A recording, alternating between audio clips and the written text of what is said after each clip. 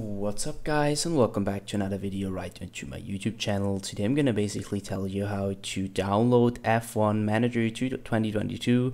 So stick to the end guys, this will be a step-by-step tutorial, and in the end you'll probably know what to do in order to fix or in order to download this game.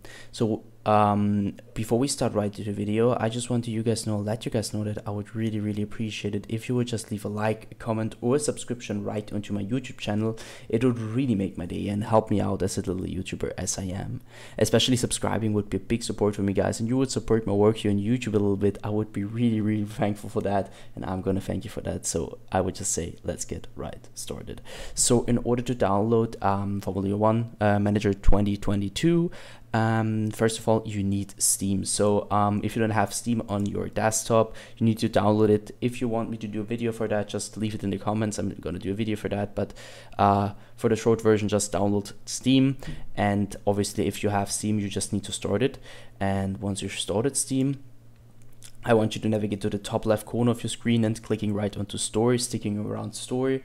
And as the next step, you're gonna hit on the right corner this search symbol on the story, and I want you to type in F1